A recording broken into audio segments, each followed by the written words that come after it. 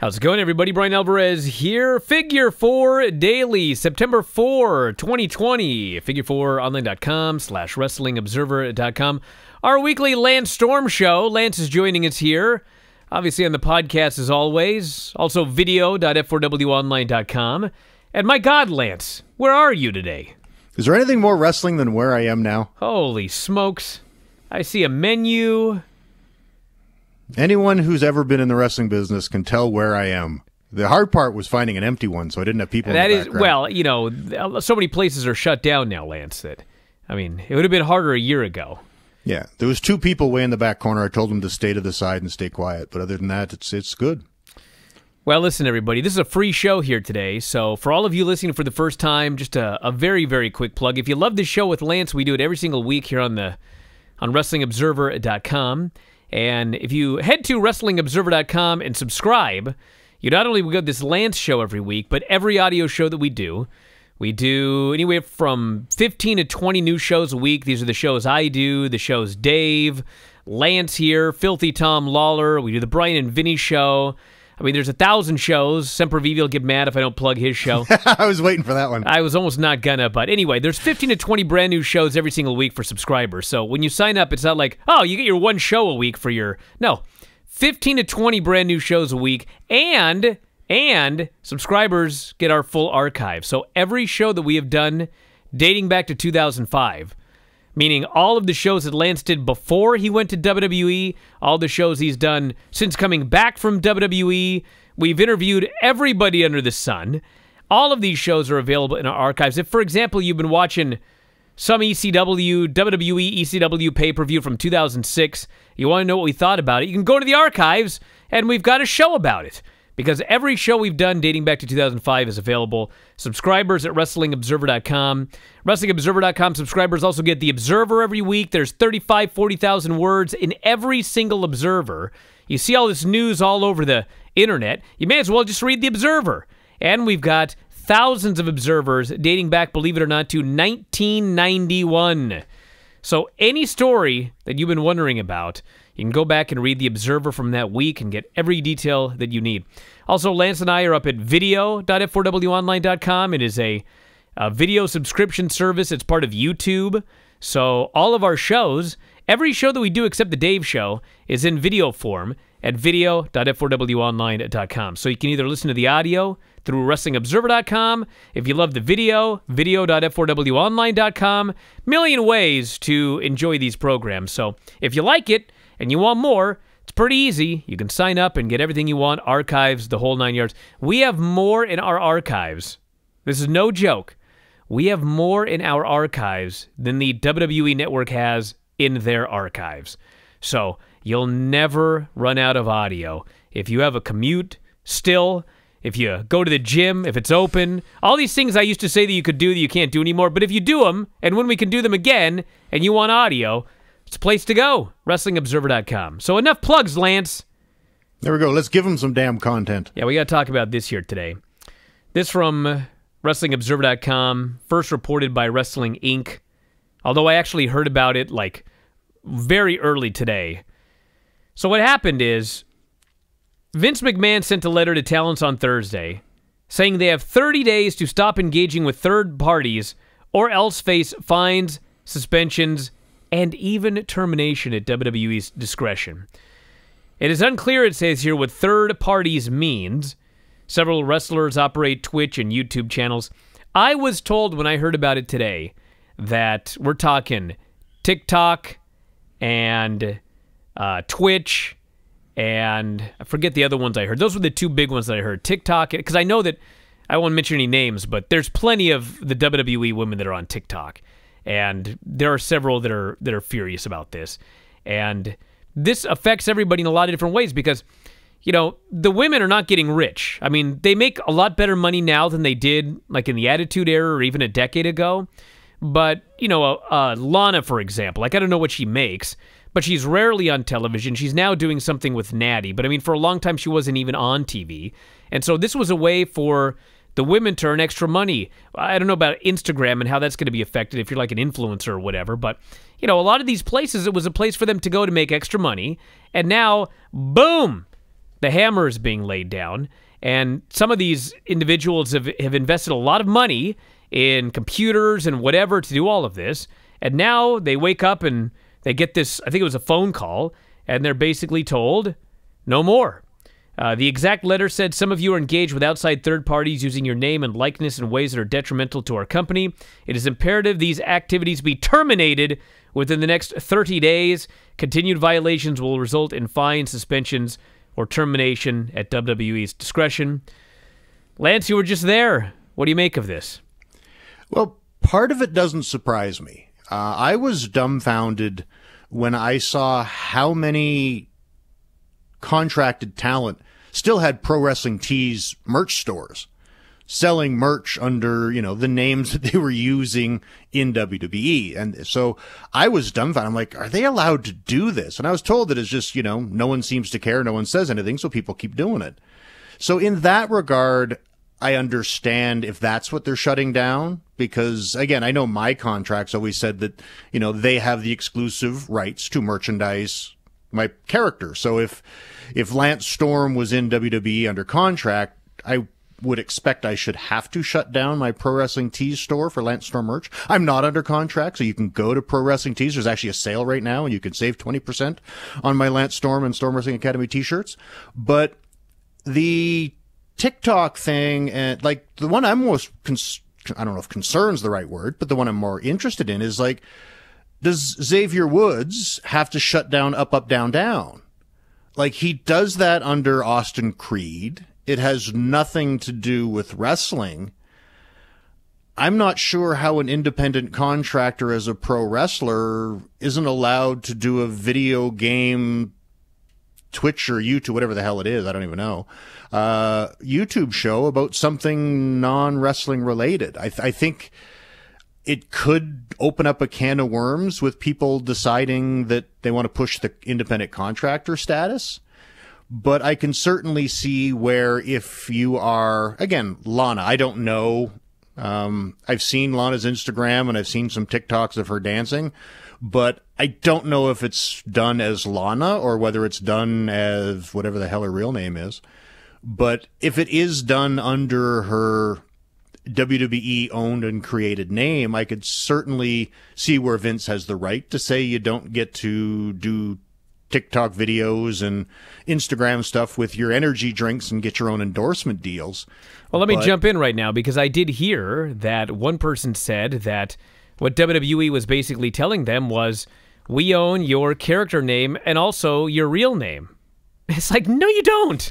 You don't own their real names. That's why you give them fake names, because you want to be able to market it and you don't want to be able to have them take that elsewhere when they leave WWE. That's why we have a Bryan Danielson, or a Daniel Bryan and not a Bryan Danielson. You don't own their names. And I want to say about the independent contractor, just very quickly, I mean, that's all I heard all day was, how can you do this to an independent contractor? There's no way this is legal, blah, blah, blah. Dude, I heard this for years. I'm not saying it is legal. I'm not saying anything except it's 2020. This has been challenged before, and they're still getting away with all of this. So the idea that it's obviously not legal, it's obvious, I was here obviously, dude, it ain't obvious. If it were obviously not legal, I mean, this would have been gone a long time ago, but they're still independent contractors to this day. Yeah, and even on the real name, like, obviously they wouldn't own it, but again, per your contract, where again, I was always Lance Storm as far as the likeness that they had and could market and so forth, they did, I believe, maintain exclusive rights of merchandising, where I couldn't sell t-shirts of my own or action figures of my own. But again, I don't know the legality of whether I would have been able to sell Lance Evers t-shirts. And I would think, like, Austin Creed that's not even his real name, is it? It's a different fake name that he created for his Up, Up, Down, Down, I think. I could be wrong. Maybe Austin Creed is his real name, but I don't believe it is. I think his last name's different. Austin Watson. Yeah, so Austin Creed isn't his real name. It isn't a WWE created name.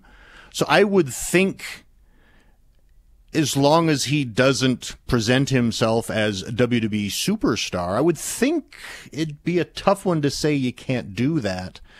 And certainly even harder to say you can't do that if you're an independent contractor. I would think you should. Now, again, I know WWE has, they don't want you to do commercials or movies or anything unless it goes through them. So maybe they're going to try to, well, obviously they are trying to put their foot down, but the fact that they've let it go this long, again, does set I believe, a legal precedent. But again, it's, do these people want to get a lawyer and fight it? Because, again, WWE's got deep pockets and a good lawyer. I would imagine in 99% of the cases, it's going to be a lot easier and cheaper for you to just say, yes, sir. But that doesn't mean that's necessarily what's right. Well, I don't know what, I mean, that's what everyone asks. What necessity? I don't know what happened, okay? I do know that, I mean, if you're out there and you've got a Twitch stream and you're making X amount of money every month and they're seeing none of it, I mean, it's Vince McMahon here. I can see him getting upset about that. Like, why are you using the fame that I helped you create to be making money and I'm not seeing a cent of it? There's also, and again, I don't know if this has anything to do with it, but I'm always hearing about, oh my God, AJ said this on his stream. AJ said that on his stream. Talking about Paul Heyman and burying Paul Heyman. And then, talking about how he had COVID, which they didn't want anyone talking about how they had COVID. So I don't know if that has anything to do with it. But clearly, I mean, something came to a head. And, it might have been that just for a while there were only a couple of people that had these outside things. And then, boom, all of a sudden, next thing you know, everybody's got a Twitch. Everybody's doing their TikTok thing, whatever. And maybe just flipped his lid. And as you noted, it is in the contract. It is in your contract that you're not supposed to be doing these outside things. And I don't know what allowed them to do it in the first place. Maybe they got a verbal okay. I don't know. I don't have any of the answers. I just know that people were pretty upset about it today. Well, I think, too, and it sort of relates to this show. And I just did it out of, I just knew it would be easier. And also, too, I thought it created a little bit of a conflict of interest. But I was never actually told you cannot do the show on the Observer site with Brian Alvarez anymore. But I can read the room and tell that they didn't want me to. They're not a big fan of yours if you're unaware. So I knew doing the show with you when I went back to WWE. I don't know why. Would create, well, you're the enemy. You're a dirt sheet. You're just horrible. But I knew it would create tension. It would create potential problems. And to be honest, and it gets me in that weird position where I'm obviously going to have to try to spin my opinions somewhat. Like if we discuss WWE and I'm an employee at WWE, it's like it puts me in a bad spot. So I just, it's just going to be easier. WWE's taking me back. I'll sever my ties with Brian and the Observer site, and I'll go back and exclusively work for WWE. Now, they never said I couldn't, and maybe if we just kept doing shows and I didn't say anything that would piss anybody off, no one would notice long enough, and I'd get away with it for a while. And that may be what happened, because, again, when I saw that Talent were still selling their Pro Wrestling Tee stuff, I'm like, how is that allowed? And someone just told me, it's like, they just don't seem to notice. There's so much going on that no one said anything, so Talent's just making money. And maybe it got too much. I was curious if perhaps, and again, not to Stu, I'm curious if the fact that I know Lana occasionally makes appearances with Rusev, and maybe with Rusev gone, they don't like her associating with outsiders. Who knows? Her husband. Yes, her husband. How dare she? Can't associate with your husband if he's an outsider. Nope.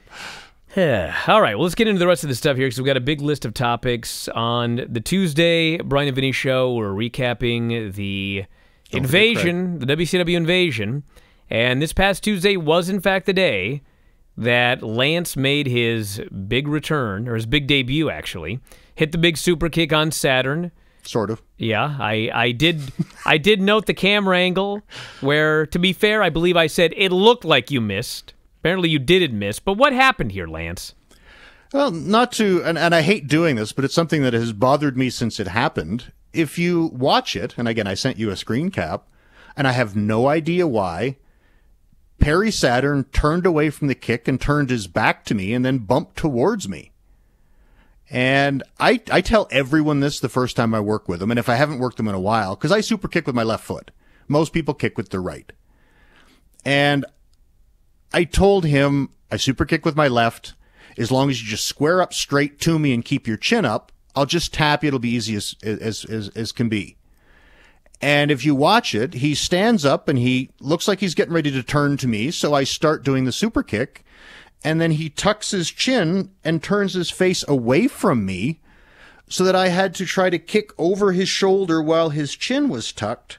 And I clipped him a little bit on the top of the head, and then he bumped towards me because he turned his back on me and took a back bump. And I was just like, what the hell did he do? And again, with it being, such an important moment that, had the crowd not popped real big and shat on it instead because it, didn't really hit very well, I'd have been dead. And I was really annoyed. It was just like, what the hell? It's, just stand straight facing me and keep your chin up. You'll be fine. And he turned his back to me and tucked his chin. He did like the exact opposite of what I asked him to do. And thankfully the one camera angle looked good and the crowd popped. But yeah, it's something that bugs me every time I see that moment in history come up, because it was dumbfounding to me. So I'm not talking about the entire career, but in that one moment, Lance, in that one moment, was Saturn better or worse than Pat McAfee in his debut? Pat McAfee did really well for himself. He really did. Although it was funny, and when I was watching, because again, you put it over so big, you thought it was a better debut than Dominic. I think I'd go with Dom. It was different. It was very different, a completely different situation. But I actually said it was more impressive to me. Yeah, see, where I don't know if I would say that. Because again, he did a couple of big moves, but it's like, yeah, okay. You either can flip or you can't. To me, being able to do a backflip in a match, it's like, it doesn't matter how green you are, to a large extent. But he did play the crowd well. I will give him that as far as, but again, he did really, really well. But I think my issue was, again, you put it over so big. And it reminded me when you talk about when, Dave will say this is match of the year or whatever, and then you watch it and you're like, it's fine, but what's the big deal? And then by the end of it, you go, oh, that's the big deal. And I think this match was, because it was constructed that way, and I'm not a big fan of matches constructed that way, but you put it over so big and I watch it and I'm like, okay, they're sitting in a headlock. Why are you saying this is a great match? It's like they're not doing anything. And then again, to nitpick, because that's what I do, it's like, so the first big exciting move of the match was by the heel to get the heat. And I'm like, that's dumb. And so it was just, it was smoke and mirrors. But again, he carried himself so incredibly well in the heat, beating up Cole. And it's actually a lot harder, which again, Adam Cole deserves a lot of credit. It's a lot harder to carry an inexperienced worker when you're the babyface. It is so much easier the other way. So the fact that Cole had to, carry things from the face side made it even harder for him. But the fact that McAfee had such good presence and personality, it made up for the fact that, to me, in the first at least half of the match, he looked like a very, very green rookie. But even still, that's still an accomplishment because it's his first bloody match, and I don't know how much official training he had. And then when they got into the near falls, because that's really, for the most part, all there was for the match. Because again, the shine was like one high spot and then the dive, and then he just punched and kicked him for a while. But when they started getting the near falls, again, they did some really good stuff, and he really did fantastically well. And I think the thing that I appreciated the most, because so few people do this, he was the celebrity outsider coming in, and he just did a straight up clean job, which earns a lot of respect from me, because most the outsiders, they want to come in and have the fun and go over and, because they want to look strong. And it's like, well, anybody can be a mark and come in and want to look strong. Someone who actually either understands the business enough or respects the business enough to come in and do a clean ass job and just get beat in their first match, I have even more respect for. So in that regard, I really respected him a lot for that. But again, for a first match ever, phenomenal. And even just for, you know, again, if this was just, if I didn't know who he was and it was his first match, I'd be like, that was a pretty weak takeover match. But for a guy in his debut, again, it was a far more entertaining match than my debut. Although, again, you know, my debut was against someone who was also in his debut, which does make it a lot harder. You know, the thing with McAfee, everybody that I've talked to about McAfee just raves about him in the sense that he's there, he loves wrestling, he just will do anything. He just shuts up and listens. Like, he's a fan. And, you know, of all people, it reminds me of... I would say he's more than a fan, because most fans want to come in and play the hero. Sure, but I'm saying, like, he's like a real fan. He's not like... Some of these celebrities, they watch wrestling here and there, they know the names or whatever, and it's like a cool thing that they could... He's like a fan. He does not want to go in there and beat Adam Cole or whatever. The analogy I was going to make of all people was Arquette, when they wanted Arquette to win the WCW title, and he's like, fuck, I don't want this belt. Like, I don't deserve it. People are going to hate me. This is ridiculous. He didn't want it. Like, he understood and he respected. He respected the wrestling business. Well, that's what I've heard about McAfee. And I tweeted out that he did both himself and wrestling proud, or something along those lines. But I think, and it's a word we don't like to use, but I think the old traditional, old school definition of it does, he's not a mark. Where I think many of the celebrities that come in are. And it's because they want to go over, they want to be the hero. It's like, okay, yeah, you're marking out for yourself. Where McAfee wasn't a mark for himself. He was a wrestling fan that understood, you know, obviously, and was willing to be a part in wrestling, and realizing that doing well and getting pinned in the middle of the ring is still a great accomplishment, because he's not a mark for himself. So in that regard, again, I had a lot of respect for him. And again, he should be extremely proud of his performance. He was great. And his level of showmanship, because that's one of the things when you're green is even harder, because you're so busy trying to remember all the damn shit you have to do, to actually take your time and have some presence and some personality and stuff. He was really good with that. And that's where, again, in that regard, he did better than Dominic. You know, he certainly had more of the personality end of it, where I think Dominic, on the ability standpoint of actually, you know, running his spots and doing some stuff, I think Dom did a little better than he did. But again, you're getting into apples and oranges. Both guys should be celebrated. And also, too, probably both guys need to permanently put their opponent on their Christmas card list and thank them for many years to come, because Adam Cole really helped out Adam McAfee, or Pat McAfee. And Seth Rollins is certainly doing wonders for Dominic. I think the other thing about outsiders is the outsiders that kind of only sort of know something about wrestling. They know John Cena. They may watch it every now and then, half-ass. They may see clips or whatever. They don't really understand what's good and bad. Whereas a guy like McAfee, I think McAfee really desperately did not want to go out and be bad. Whereas a lot of celebrities, they don't understand good and bad. It's just like, you know, wrestling is this wacky thing, and so, you know, I'm going to do what I'm told. I'm going to go out there and have fun. And, like, not who gives a shit, but I don't even think they necessarily recognize whether a segment is going to be seen as good or bad by the fans. It's just like, it's a thing. Whereas I think McAfee really desperately did not want to go out there and look bad. Yeah, because I think most celebrities, and probably a lot of the guest GMs and different people that they've had over the years, you know, it's just, oh, I'll go do that goofy wrestling thing. And, you know, as long as they're on offense and they get to punch somebody, they think they did great. The fans will cheer and blah, blah, blah. Yeah, and you know, they don't really appreciate or just understand it, because if you don't, it's just, you know, so it's that wacky wrestling thing. Oh, I'll go screw around. And again, the people that do that, I have a real hard time with, because I've dedicated my life to this job and I take it pretty damn seriously. And again, I thought McAfee represented it well. Just sort of an interesting sort of correlation to that. Actually, there's a lot of guys that did it. Chelsea Green was in it. Harry Smith was in it. Mick Foley was in it. The movie, Chokeslam the movie, a pro wrestling movie that was a Canadian production, and it's available on demand, I think Amazon or someone. But it's a really fun movie. And there's the two actors. One is Michael Eklund, and I don't remember the other guy's name, unfortunately. And I think they were, you know, borderline wrestling fans. And I was on set the one day, and, they're just in the ring screwing around, doing the fake kicks and the fake punches and shit.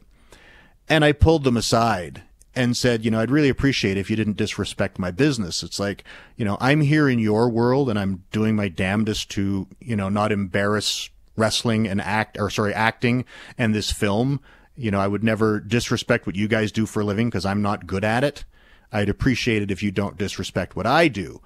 And they're like, oh, sorry, that's not what we're doing. So I'm like, I know it's not what you were doing, but it is what you were doing, whether you realized it or not. And I'd appreciate it if you didn't. And I remember afterwards, I think it was the director, came to me, and it's like, they were of the impression that I gave them shit and I was hot about it, and they were actually scared that they might get beat up.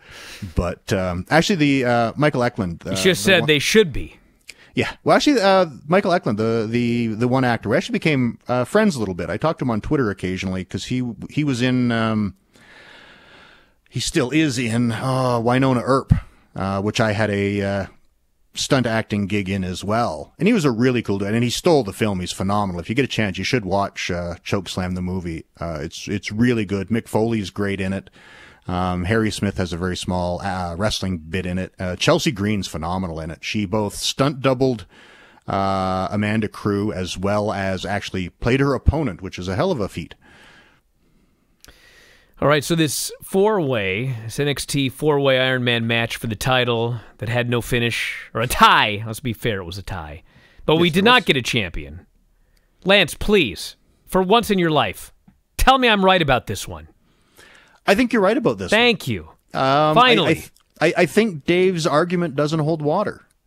And it's because, and this is where, again, it's a shame he's not here to defend himself, but it's everything in wrestling. There's an opinion to it, but he constantly talks about how the new wrestling, you have to adapt, you have to grow, you can't be out of touch. You're out of the business for a year and all of a sudden you're out of touch. You've got to adapt and learn and go on with this new wrestling. And then when you pointed out that, fans expect a finish and a winner and a new champion, and he's like, oh, well, they've been doing these kinds of things for years. It's like they'd always do that. That was the goal. And it's like, yeah, that's the old wrestling, Dave. That's back when if you didn't get a result you wanted, you were mad at the heel that screwed you over. You're not mad at the company for booking a shit finish. Yes. And again, I think that's where, and it's something else that I find annoying. And WWE, well, everyone does it at times, but I always get annoyed when, again, it's an important match. If this was a real sport, and this was a really important match, crowning a new champion in this four-way, you would have rules in place for all contingencies. You wouldn't go, oh, crap, I never thought there'd be a tie. What do we do? There would be rules in place. And obviously the precedent has been set with the sudden death overtime. But when you were arguing it with Dave, I kept thinking how, again, I don't always I've never watched all the G1, but you always talk about how, well, if they end up with the same amount of points, then it's like, okay, how did each person fare against the other guy? And there's always a way of determining the winner because it's supposed to be a real sport. And I think that's where they should have, and I think you even said this, they could have and should have created a somewhat controversial finish that necessitated a rematch between two of the guys. And that's where it was what, not Cole, Jesus, wow. Finn Balor, actually it was Cole and Finn Balor, right? Yes. Were the top two. It's like, okay, they both had 2 victories and were tied. It's like, okay, at that point to me, it's like, okay, which one of them got pinned more? It's like, did a couple of them have some losses? Or, again, since Cole pinned Balor in the last fall, did Balor ever pin Cole? And it's like, there are ways you could determine who was the more dominant winning person in this match. And if you could have come up with, and again, I don't have it right now because I'd have to sit down and think, but if Finn Balor perhaps got his 2 wins by pinning Michael Cole, Jesus, that'd be an accomplishment, Adam Cole, and then Adam Cole scored the last victory over Finn Balor, it's like, again, they could make the determination that since Finn Balor beat Adam Cole twice in the match, and Cole only beat Finn Balor once in the match, that we're awarding the win to Finn Balor. And Cole would be like, I just pinned the dude like 1 second ago. I should be the champ. excuse me, sorry, I should be the champion. And you could do a confrontation and you could have William Regal go, okay, this wasn't the decisive victory I wanted, but Finn Balor won. And you do have a gripe and a claim. You're getting the first shot and you're doing it next week on Super Tuesday. We're going to make sure that the right man won. And you still get the rematch, but the fans actually got a close of the show with They got a champion. They got a champion crowned, and I think that would have been better. Or the other way, which is, again, another classic wrestling thing, because you want, obviously, a hook for next week. Well, do a hot angle underneath this for another championship and have that one main event the next show. Yes. I just, because again, fans today, more than ever before, want clean, decisive finishes. And if they expect to tune in to see a new champion, they want to see it. I'm not saying that that's necessarily right, but that's just what fans want and expect now. And when you invest an entire hour to go, well, sorry, you got to come back next week again to get the finish, I understand whether you want to say it's justified or not, but you'd understand that many fans are going to be dissatisfied. And that was another thing I thought was really funny with Dave, because he said, well, you know, you'll know whether it was good or not by business going up or down. And then he conceded that business was probably going to be down. And I'm like, well, then it's probably not the best finish, is it, Dave? So again, if they pull another great number next week, then it doesn't matter. But I do understand that you sit there for an entire hour and don't get a result, that you're left leaving with a sour taste in your mouth, which, again, I don't think at this stage in the game, when everyone's trying to get their numbers to inch up rather than inch down, you want to risk anything that leaves a sour taste in their mouth. I mean, at the end of the day, regardless how hard those four guys worked. I've ranted about this for weeks. I mean, at the end of the day, the short end of it is, if you're going to do a tie and the champion retains, fine, that's pro wrestling. If you're going to do a draw, that's pro wrestling. When you promise a new champion and you don't deliver, that's false advertising. You fuck the people. That's it. There's no other way around. Like I said, if Adam Cole had been champion going in and it ended in a tie that necessitated another title match next week, fine. But that's not what happened. You promised that if I devote an hour of my time to this match, I'll get a new champion. And you fucked me. That's what happened. Keith Lee. Yeah, again, just on Raw, you know, I think they've done a good job with him as far as protecting him. I do agree with you that I would have preferred a more dominant showing over Dolph Ziggler. But the one thing, and this concerns me, is the style with which everyone loves and remembers Keith Lee for having. I don't know how much of that he can do with the people he's working with. You know, like, Dolph Ziggler is so much smaller than him. It's like, if I was Dolph, and again, I'm bigger than Dolph, I don't want to catch that guy. Like, I'm going to get hurt.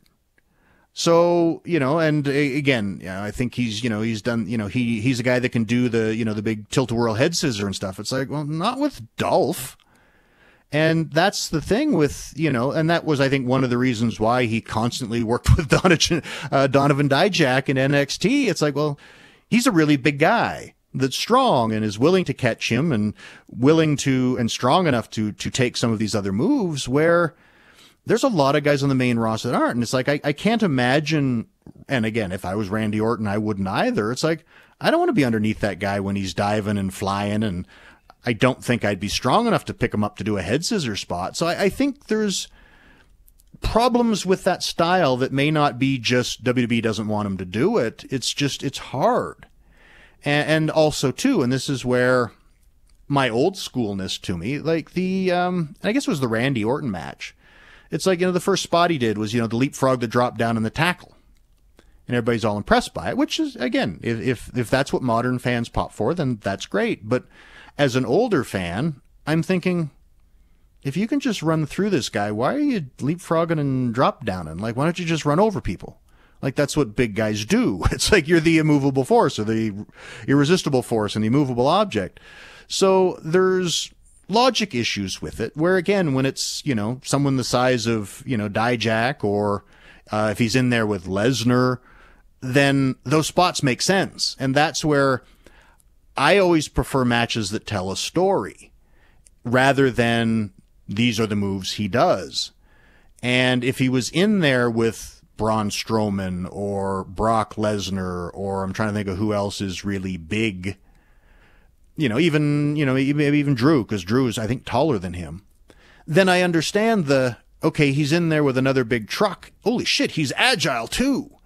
But when you're in there with Dolph Ziggler, I'm like, why is he using agility to win this match? Why doesn't he just beat the shit out of this dude? And so there's issues with the style. But again, I did think it was good that he didn't lose his first match with Orton before, and he won with his finish with Ziggler. And I thought they did the right finish, because again, unlike Dave, again, I when you and Dave disagree, I do tend to be in your camp more often than not. I don't think just throwing Keith Lee out of the ring and getting the pin is protecting him more than hitting him with the most protected, over-pushed, RKO out of nowhere. He hit him with a move and took him out long enough that he could pin the other guy. And the fact that Randy thought it was a way safer bet trying to pin the guy that got hit with Keith Lee's finish 5 seconds ago than pinning the guy that he hit with his own right now, I think protects Lee really well, and I think it was the right finish, and I think the RKO was. If the announcers would have hammered that fact home, well, that does help. I had people explaining that to me the next day, and it was like, we have 3 announcers on this show, and nobody pointed that out. Why do we even have announcers then? That's their job. Well, I don't know if it is anymore. Well, it should be. It should be, yes. It's helping to tell the story of the match.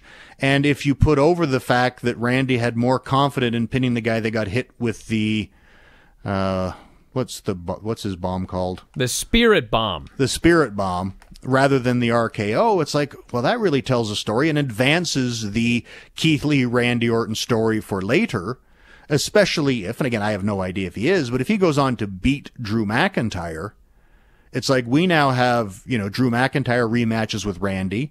We've got Keith Lee rematches with Randy. I don't know how far along Edge is with his tricep thing, but it's like there's a lot of things set up that we could do with Randy as a heel champion with baby faces. But even if he loses, we still have intrigue with him and Keith Lee because Randy has not managed to beat him, and we've got, again, he was protected well, so I like he was protected. Although I don't like when I thought the 3-way should have been next week. If whichever the last match of the 3 was, would have been the Seth Rollins match, would have been the one I put on third. If after Seth Rollins beat Dom, especially after he went for that second stomp, that would have been a good time to send Keith Lee out as the babyface to make sure he doesn't hurt Dom anymore. He gets up in Seth's face, and you're thinking, oh man, Keith's going to kill this dude next week. And then Randy slides in, and you have that 2-on-1 where there's the 2 heels and the one big powerful Keith Lee that's new and fresh. And the announcers are hyping that, next week's main event is these 3 guys. You could even get a little bit of physicality to close the show. I think that might have been a stronger close to the show than what we got. Well, dude, I was baffled because the next pay-per-view is September 27th, okay? The storyline they're telling is they think that Drew McIntyre is going to be back by the 27th. That sounds to me like he's not going to be there for the next 3 weeks. Why did we need to crown a number 1 contender with 3 weeks of television where the champion's not even going to be there? Maybe they've got something planned, but yeah, I agree. I think the closing shot of the 3 of them, maybe some physicality, or just the speculation that Keith Lee is going to have to face both of these guys, but can Seth and Randy work together is a good hook, and build the 3-way for next week, and then you only got a couple weeks that hopefully by then we'll have an update and maybe a promo from home from Drew McIntyre once Randy has been declared the contender, and then you've only got 1 week where you can have Drew come back. Again, I don't know the plan, so maybe they need that extra week, but I can't help but think that saving it. And also, too, anytime you see somebody wrestle twice on a show, the second time is never as interesting. So obviously the Lesnar story, he's gone right now. He could be back whenever. Doubtful he's going anywhere else. They want to do Drew and Lesnar at Mania again, probably because Vince figures there's going to actually be a crowd, and we can actually get Drew his big win over Dolph in front of people this time. I guess we'll see. I really wish Drew would have got that moment. That's such poor guy. I'm a big supporter of Drew. He's a good dude. He's great. And that really, you know, the reaction at the Rumble, and it's like, oh man, if he could have had that at Mania with people. How would you do this with Lesnar? Well, I don't. To me, and it was someone else was talking about, you know, whether he'd be worth it to AEW and what do you do in AEW, and it's like, I had this idea, and I don't know if they could make it work, but AEW has Mike Tyson right now. Tyson Lesnar has interest to me. They could have interest to a lot of people. And if you had, again, I don't know if you can get Tyson or you could get Brock, but Tyson's got a thing going with Jericho. If you, either on pay-per-view or even TV, if you could do it, did Tyson Jericho on TV, and right out of the gate, TV's probably better because on pay-per-view it would be a bit of a screw job, but of course the rest of, you know, Jericho's, you know, cronies, you know, Hager hops up and Tyson KOs him, and the Proud and Powerful guys KOs them, and fucking that, you know, obnoxious Sammy takes the ref, and Brock Lesnar rolls in and spears Mike Tyson out of his boots and just destroys him and rolls out, and Jericho gets the win over Mike Tyson. And then maybe backstage afterwards or on another show, depending if you can get them, you do the face-to-face confrontation with like 1,000 security guys trying to pull apart of Lesnar and Tyson. And you build up to Moxley and Tyson against Jericho and Brock Lesnar on pay-per-view. And you could hype up Lesnar Tyson. And it's like, I think they'd get a shitload of media. And you could obviously have Tyson get the KO victory back on Jericho. So, you know, Tyson gets to save face and Brock didn't get beat. But if you could get Lesnar for one run-in, one tag match, and then a couple of promos, I think you could build up some real big interest, Tyson Lesnar. I got to admit, that's one of your better ideas, Lance. It's a good enough idea that it pains me that I don't think we're going to ever see it. Probably not, no. All right, speaking of AEW, Thunder Rosa's debut. I spent a whole day on Observer Live arguing with people about Thunder Rosa's debut. Yeah, and it's, I think many fans, and I think many talent today, don't understand or don't want to. They're more interested in the showing that they can work and they deserve it than telling the appropriate story. And I've actually dealt with talent that when told that they, you know, you're going to get a big push, we want you to squash some people, we're going to give you a big, you know, the Goldberg run for lack of a different description, and they don't want it because they want to show that they can work and they want to have 5-star matches. And I'm always just dumbfounded. It's like, but you got to get over first. And you talked about it, and it's just, there's right place, right time. It's like, I'm all for Serena Deeb and Thunder Rosa having a 10-minute match on television. That's great. But like you say, it's like, this is the only chance this woman has to look impressive before she challenges Shida for the title. It needed to be a strong outing. And if you don't want to squash Deeb, then find someone else. And let, you know, Serena Deeb have a good 10-minute match on Dark that she wins and gets some credibility, and you build up to her having a match with someone else at another time. But I think too many people, both fans and wrestlers, worry more about, you know, oh, they deserve to have time, they deserve to have a good match, where sometimes somebody just has to take a bullet. And again, this is coming from a guy that more often than not was the guy that took the bullet. That, you know, there's a time, and the fallacy of, you know, squash matches and stuff don't get over anymore. And you mentioned many instances, again, you know, Goldberg being one, but that, again, to use my own argument against me, that's the past. Do you remember, and you will once I remind you of it, how over Baron Corbin was? When Baron Corbin was in NXT. When he was squashing people and the crowd would count off the seconds of how long it would take to beat people. He was so over. Fans loved him. They would do the count. They would pop huge for him. And guess when he stopped getting over? As soon as the match went longer. As soon as it went long. As soon as they couldn't count that high, they got tired. Dude, there was another one I didn't mention today on the show because people were saying, well, give me an example of when this... Dude, Ryback. Ryback, of all people. That guy was undefeated, and he mauled everybody, and they built up to him and CM Punk for the title in Hell in a Cell, and that was the best drawing show that they did in that era, in whatever short era that was. That worked because you had an undefeated guy against the longest reigning champion or whatever the records were at the time, but that, with Ryback of all people, that worked. Well, storytelling still works, and that's really the crux of it. The fans that wanted the longer match with Rose and Deeb were, again, well, we want to show their work rate. We want to show people that the women can have long matches on TV rather than telling the appropriate story at that time. And again, I'm all for good long women's matches on TV as well. But again, the go-home show of the pay-per-view with the challenger that we've never seen before, I agree it needs to be dominant.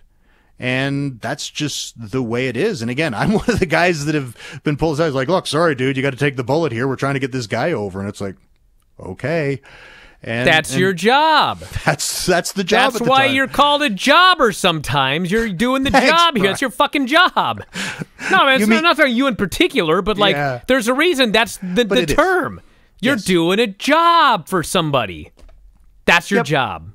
It is. And it was mine more often than not in a lot of, but it's just, it is what it is. And I think that is the time for it. And if your goal is to showcase high quality women's matches, well, I'm hoping Thunder Rosa and Shida will do that at the pay-per-view.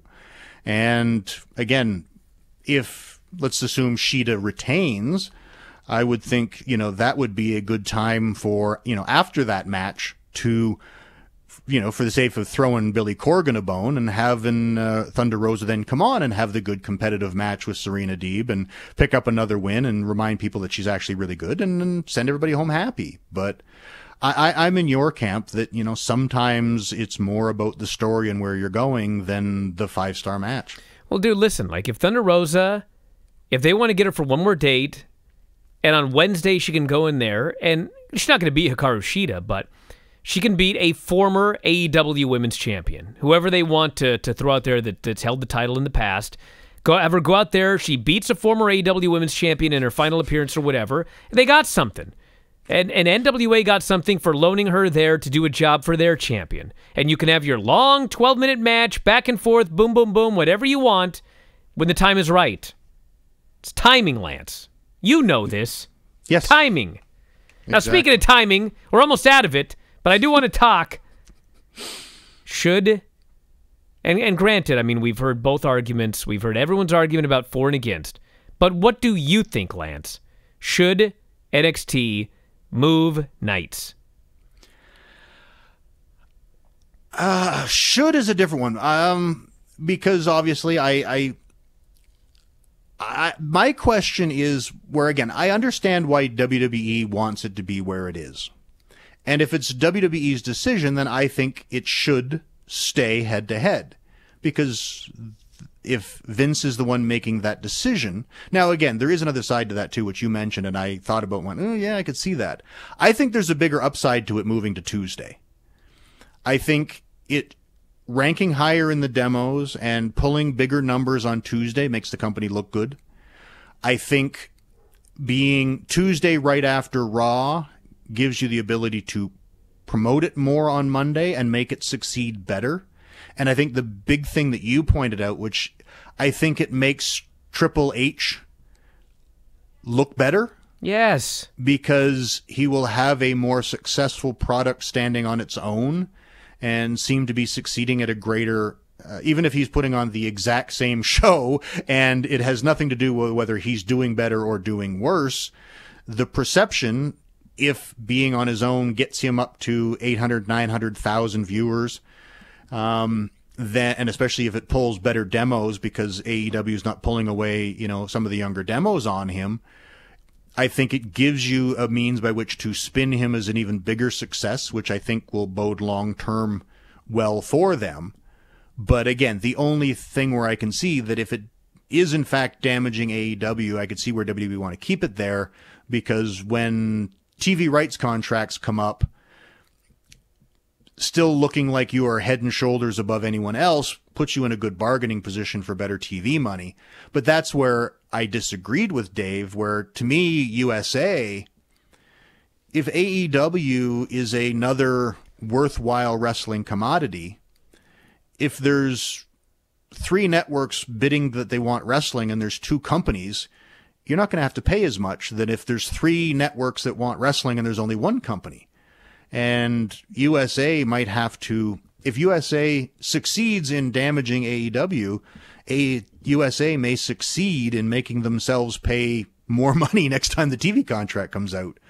So as a fan, I would love to see the moves to Tuesday. From a TV standpoint, I could see it being a good sell to move them to Tuesday. It's just whether I think Vince has the confidence of keeping Raw and SmackDown ahead of AEW. And well, the two big things, especially that last one right there, we have now seen what AEW and what NXT do when they're unopposed. And it's not like AEW did 1.5 million viewers this week or 2 million viewers. They did like 925 or whatever. And there have been many weeks where they've done 825, 850. So NXT is sacrificing all of this for 100,000 viewers off of AEW. 100,000 viewers. And the key with Triple H is, as we talked about a million times, there's some of these investors that kind of have a clue, but most of them have no clue whatsoever, okay? So this stock market is going to live and die on a lot of things, and the WWE stock price, there's going to be a day where Vince is not there. And his successor is Triple H. And so you are willing to prevent 100,000 people every week from watching AEW. But in doing so, you're telling the world that the successor to Vince McMahon can't even get in the top 50 on average about once a month. Whereas if you move them to Tuesday, they will almost surely regularly be in the top 10 or the top 15. The guy will look like, oh, well, Vince is gone, but at least this guy, he's in the top 15 every week. Instead, what they're going to see is this is a show that, it's number 30, number 35. Sometimes it's not even top 50, getting killed by this other show. That's the perception that you're willing to put out to institutional investors or whoever for the sake of 100,000 viewers that you're taking away from AEW. This is madness to me. Especially when you consider that 100,000 are probably in the +3s or +7s anyway. Sure. Like, if you're actually making a big dent in AEW, fine. But as we have now seen, you're not. You're barely making a difference. And if you were on Tuesday and not in that position of terrified, and again, this is where I hated the Monday Night Wars for this. When you're so terrified of the channel switching over, you often sacrifice quality for the moment. And I think if NXT was on Tuesday, I think Triple H could do more of the show he was doing before they went live on the USA Network, which generally most fans liked better because you weren't in that constant pressure of having every segment must hold. And I think you could make your stories better. You wouldn't have the out of the blue title for title match and stuff. So I think Hunter could do a better show if he was on Tuesday. I think the results and the numbers would be much better if they were on Tuesday. And as a fan, it would be much nicer. Yeah, Monday Night Wars, when Nitro and Raw went head-to-head, if Nitro was actually, it was usually if Raw was preempted. If Raw was preempted, dog show, whatever, Nitro saw huge growth.